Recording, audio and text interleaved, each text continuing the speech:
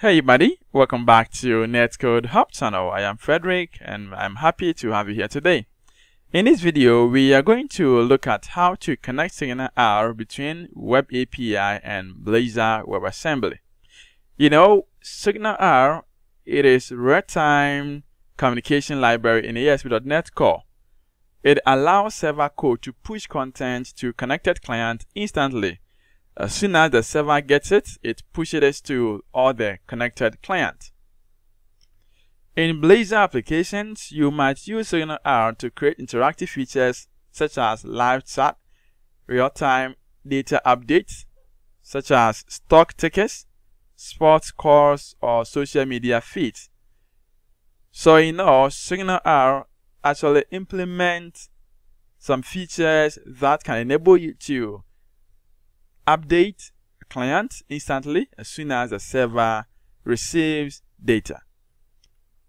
ASP.NET Core team has made it very simple and easier to integrate SignalR in your application. So let's see how to go about this in this video. What I have already done here is I have created a solution added to project. These projects are .NET Web API and also Blazor WebAssembly. That is the only thing that I have done. And I believe you can do that, isn't it? Great. So do that. Now, in .NET API, SignalR is already part of it. So you don't need to install that. But when it comes to the client, that's the WebAssembly, that is where we need to install a SignalR package. So take note, we're going to install only one package for now, and that's going to be the package for the Blazor WebAssembly. Okay, so if I go to my solution, that is what I have. I have a solution here with two projects, API and our WebAssembly. That is a default one. As soon as you create, this is what you get.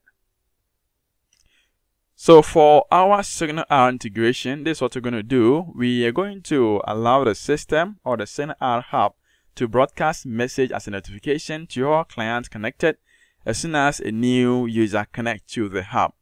And when the connected user disconnects or stops the connection, we want to also notify the rest of the client. So when you get connected, we want to notify client that maybe this ID has connected. When you disconnect, we want to also notify the rest of the client that you are gone. You see? Yeah, so let's handle that. So the very first thing that we need to do here is to create our hub. Aside from that, we need to register our SignalR service and also create our SignalR URL. That's an address. We can do that in the program.cs file. So make sure you have a web API creator. That's I've done mine. You go to your program.cs file, and now here we're going to add build other services. So in here we can add SignalR. It is already. Aside from this, we need to map the endpoint, that's the route to the SignalR, and that's going to be the app.map. And here we can use hub. So this map hub, we need to create a class that's going to be the hub. Okay, so let's say this is connection hub or SignalR.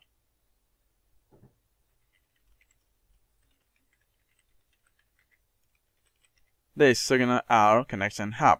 And after that, what we're going to do here is we need to specify the route. So here we're going to say connect. Now let's create a class for this. So I'm going to create a folder in here and I'll name it as SignalR Hubs. And in that, let's create a class. Name it as SignalR, the one that we specified here. We have to make sure we have the same thing. So do the same, and now we have something like this. I believe we have same, isn't it? Great. So with this has to inherit from a hub. So this hub, and now this is coming from this namespace. Good. So in here, we want to specify two methods. These we are overriding the default method. That is when user gets connected, and now when user get disconnected. So these are the methods that you want to do, and in that we are specifying some parameters in it. The first one here, it is when the user gets connected to this hub. So if the user gets connected, this is the first method that's going to get called. Now in that, you see we are getting all clients who have connected to the hub, and now we want to send a message to them that this current user has joined. And now maybe you can put it, say hi to it. So maybe you can remove this. We don't need to have a new line. So let's say hi to him. Let's assume it's a male, right? Say hi to him or her. You can do that. Good. So now that we have this, when the user gets connected, this is a method that's going to get called. We're going to send a message to all the clients connected. We pass in the current contest ID, and that is a current user ID. Good. Now here, where do we get this? Contest.connection ID is going to be generated as soon as you get connected to the hub.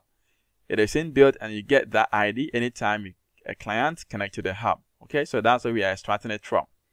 The same thing applies to undisconnected async. So when the user disconnects from the hub, this method will get called. And in that, you also want to notify all clients. We pass the same contest ID. You see? And now here we are adding just left. You can handle this here, or you can handle this in the client. You handle this in the server, and now we can handle this in the client. I prefer having it in the server, okay? But if you think you prefer it in the client, then you can pass in the client ID. And now when this method gets erased, you can just add this string to that. But well, let's maintain this for now. Now that we have this hub created with two methods specified here neatly, what we need to do here is to save this. We have a connection created and then registered in the program. So we are done. We are done with our hub connection creation. Now let's go to the client and let's start to consume this and also subscribe to this method, so that as soon as this gets raised, we can have that method being called.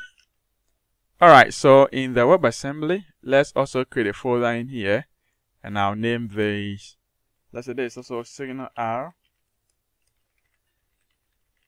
connections. So maybe we can actually add a class, a C# class library, and we can add this service to that. So anytime that you want to connect to another WebAssembly, you just have to consume that library in that project, and that is all. So instead of putting it here, you want to make it expandable so you can be using it in another project. But for now, let's maintain this.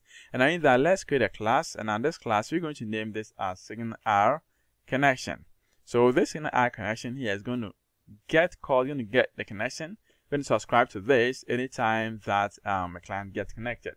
And now in that, what are the things that you're going to be doing here? You want to have a state. So first of all, let's have a connection state change. Now this is going to be an action. Now the reason why I am doing this is, I'm going to have state. Now this state is going to be like connected, connection, disconnected, and etc. So all the state, we can handle that. And now we want to give a live feed on the state that the user is currently in. So if the user is connected, we want to display beneath connected. If it is connected, you want to display disconnected. Okay, so in that, this can be changed anytime. So when this gets changed, we want to notify the current component, okay, to get rendered. And that's the reason why I am having this action, to get it rendered. And in that, you need to build a connection. So in order to build that connection, let's see, this is what we're going to do. We can specify our connection as read only, and now we give it a name. So you can see that before that we can have this error gone, we have to install the package. So nope, don't worry, let's go and install this package. So on the WebAssembly, we're going to right click on dependencies. Maybe let's try to manage by adding a new package. The name of this package is a Microsoft.asnetcode.signalr.client.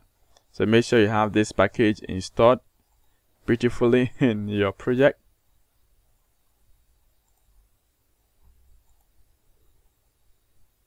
Great, now it is installed. So when you go to the connection, we can just click on this and use the reference in here. Aside from that, once you have this connection, what we're going to do here is we're going to specify with the URL. So with that URL, since we are connecting to the API, we need to specify the absolute URI in here, and that's the local host. And now from here, we have this connect. Now, what is the port of your web API? If you don't know, go to your API properties folder, and now click on line setting.json, and now you're going to specify the HTTPS down here, 7095. So grab that. Now replace it with this, and that is all. Aside from that, what you need to do here is to add build. So you see, integrating this or implementing this is very simple, isn't it? Now the next thing I need to do here is, since we are having navigation manager, we need to inject it by using constructor. That's your primary constructor. So if not, you have to create a constructor here and specify this nav manager in there. But here we're using the primary constructor, which was introduced in C# version 12. So we have it in here. Okay. Aside from that, we want to specify our start. So if I click on start connection, this is what I want to do. I am not starting a connection here. I want to start it separately so that I can click on this to start and not to stop this connection as well. Good. So in here, I have my start, and now we are checking if connection state is not equal to connected. That's where you want to start this. Else, skip this, and I go to this method get connection state. Okay. Now if I click on close connection to, I want to terminate this connection. So this means that the user wants to leave out from the chat or etc. So in that, we want to also check if the state here is connected. That is where we want to stop the connection. Aside from that, here we can use switch statement to check the state of the connection. Is it connected? Is it reconnecting? Is it connecting? Is it disconnected? So in here, within each, we are specifying. So we could see we have a switch of what hard connection dot state. And now we're going to invoke this method as a method that I created, and we're going to specify this message in, so we can have it set up to this connection state. You know, it initially set to empty, so you want to initialize. After initializing, we want to set the variable or the value to that variable in here. And now the last one that I need to do here is that we're going to define this invoke method, and that is where we need to pass, or in case any of these becomes true, we want to just call this method and pass in the message in here to this, invoke it, and now boom, that is all. So once we have this, what we're going to do here is we're going to save this. Now let's go to our solution, so our program for our WebAssembly, and what we're going to do here is we need to register this. So make sure you grab that, and now we go to our register. So SignalR connection, that's a class that you created. Make sure you do that. Alright, so now that we have with this, what we're going to do here is we go to our pages and our home. Let's go in there and subscribe this. So first of all, what we're going to do here is we have to inject. So let's inject this in our class that you created. We need to inject it on top like this. So we have a SignalR connection, and now this is coming from the namespace of WebAssembly that SignalR connection. Okay. And also, once you have this, you can also implement disposable, because we're going to dispose this. We're going to subscribe to a method, and now when we get undisposed, when the page is disposing, we have to unsubscribe to that. So let's have this at code section, and now in the code section, since we have this, we can unsubscribe from that, and now that is when the page is disposing. And now when the page, or when you click on start and stop, what you want to do, these are the things that you want to perform. We have disposed, that's why we are unsubscribing from this state has changed. And now if I click on stop button, I want to close the connection. If I click on start, I want to start the connection. So maybe I can just have a name as connect and disconnect, right? So this sounds good. Okay, so now that we have this, what we're going to do here is when the page starts, we're going to initialize the page, and I'm going to create a list of message in here as a string. And I know that when the page initializes, we want to subscribe to this event specified in the class or in the service, and also we need to join or subscribe to the method which will get called, and that's an all client notification. You pass in a statement, because this is a statement, we can extract the connection ID from it. So it's a statement. You can pass, you can give it any name at all. After all, it's a string, so you can pass any name. And now the data type of this must correspond to what we're going to specify in here. So this is string, and now here you have string. Then the list that message that we created, we're going to add the current statement that is coming in from the server to it. Then we notify the page. We're going to re-render the page. So whatever thing that we have in here is going to be looked on, and I'll get it displayed. After that, you have this start.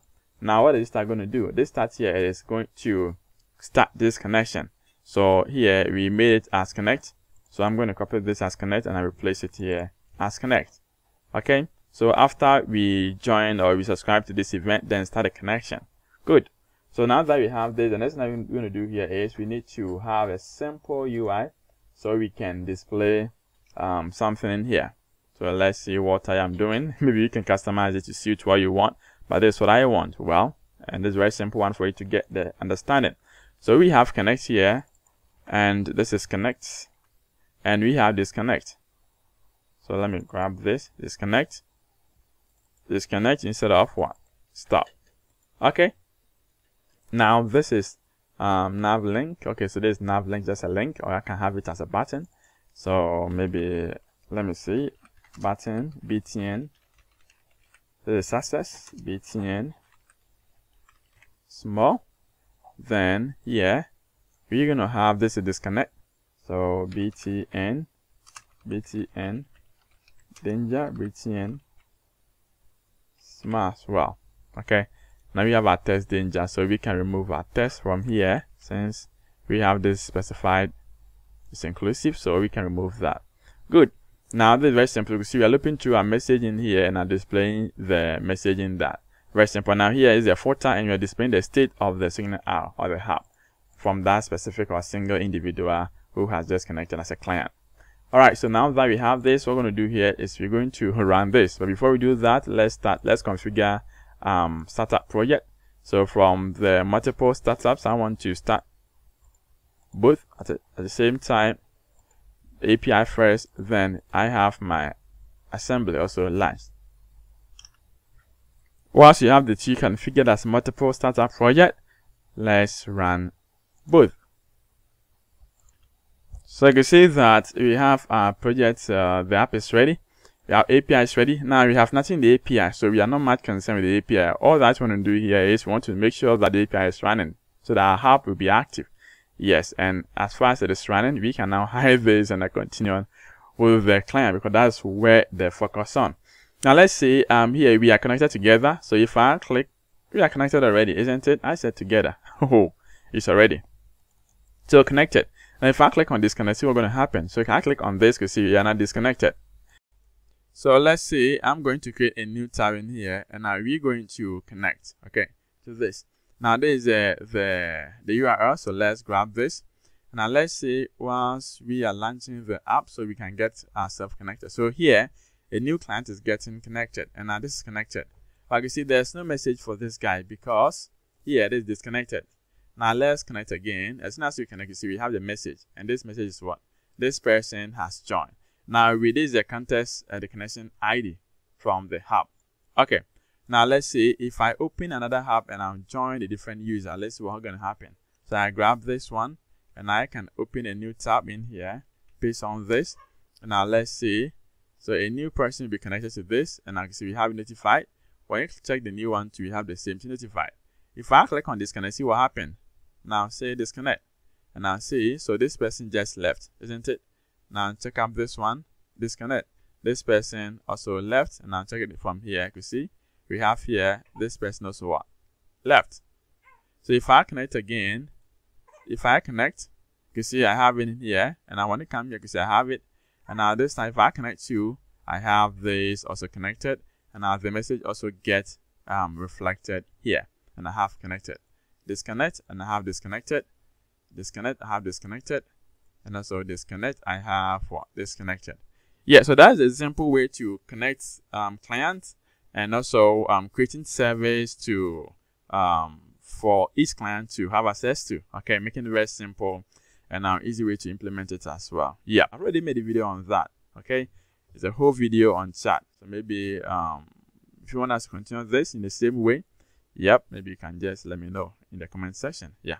Alright, so that is it for this video. Thank you so much for watching this, and I hope you've learned something in here. Yeah, if you haven't subscribed, then don't forget to do that. Also click on that bell to receive update as soon as I do upload new content. Like this video if you found this informative and yeah, educative as well. Okay. Alright, so I'm going to catch up again. Till then, take care.